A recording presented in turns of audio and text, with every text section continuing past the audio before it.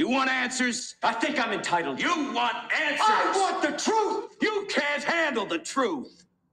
All right, so Jack Nicholson losing his you-know-what in that movie A Few Good Men is probably the best example of a leader losing his you-know-what in a very critical moment in that trial.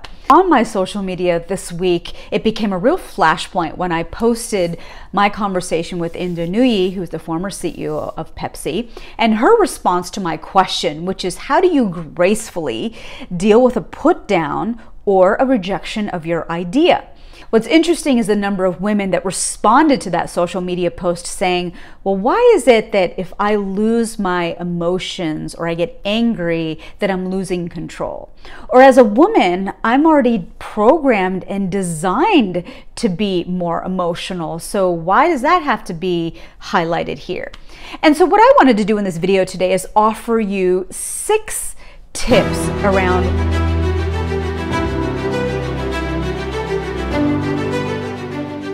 when you get angry. There's a part of your brain which is called the limbic brain. It's the oldest part of your entire brain system because it was designed for fight or flight, a super primal response. So when you get angry, your adrenals are pumping hormones into your system, which actually compromises your ability to think logically. You are, in fact, when you're angry, out of control. Now, the limbic system competes with the logical part of your brain that does a lot of processing and deep thinking. And so that limbic brain, when you're in fight or flight and or angry, is hitting system override on that. So how do you restore yourself back to thinking logically and processing things in a logical fashion? Well, number one is to gain some distance from the source of the anger. And the one way you can do that in real time is to name it. I feel really upset right now, or I am getting defensive right now. So name it, gain some distance from it. The second thing to do is to reassess. I'm getting really angry right now because I put so much work into it, but I see that you offer me value in your feedback, and I really need to consider it. Gain some distance, reassess, put your logical brain back in the control seat again. Now, number 2 is that we can take Indu Nui's advice, her response to my question, which is, how do you handle a put down or a rejection and do it gracefully? Her suggestion is when you're getting angry is to not show your emotion, but take a strategic break. Afford yourself that grace. Get up, walk out of the room, take a breath. And when you come back into the room, some of the suggested language that she uses is, you know what, maybe what I said didn't necessarily land in the best way. So let me say it another way. You might have to say the same thing a couple different times before you can get buy-in from the room. The next thing you can do is hit pause when things are getting heated in real time. Some suggested language. You know what, I'm getting really upset here. I need to cool down a bit. Let's discuss this later because I think it's an important issue and I do want to resolve it. Another way to kind of cool the emotions when things are getting heated is, you know what, let's just table this for now. Let's revisit it at a better time. Now, you can get angry. No one's saying that you can't get angry. But after the fact, we can get out in front of it. In fact, we have to as leaders. So good leaders are not afraid to communicate and they're not afraid to be vulnerable. So something like, I'm sorry I got angry. I shouldn't have done that.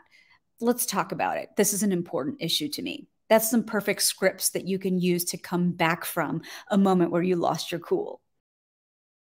Be proactive. Steve Jobs is legendary. The founder of Apple is legendary for his temper.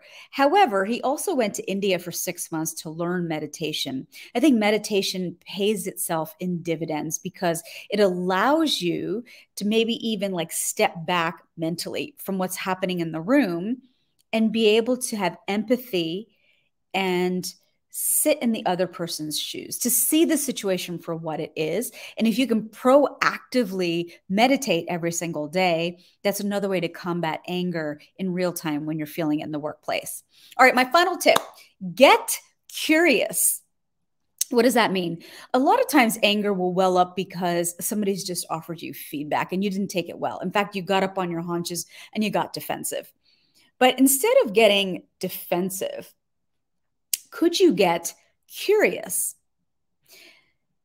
That's interesting that you say that. Could you tell me more? Or, you know what? I didn't even know I was showing up that way. What would you recommend that I change? Otherwise, I suggest you pick up a weapon and stand a post. Either way, I don't give a damn what you think you are entitled to. Did you order the code red? I did the job. Did you order the code red? You're goddamn right I did. I love that clip every single time. If you love the tips here and you want to up-level your leadership, I am launching a mastermind. This mastermind launches this weekend, and I would love for you to be a part of it. You're going to be surrounded by 8 women who are also leveling their leadership, and they want the accountability. They want the sounding board around it as I put you on this 12-month journey. So DM me down below at this email address if you would like to apply and be considered. As always, I'm uploading videos every Tuesday. You get a bell notification every single time I upload one, and you can get all kinds of juicy nuggets like I shared here in this video today.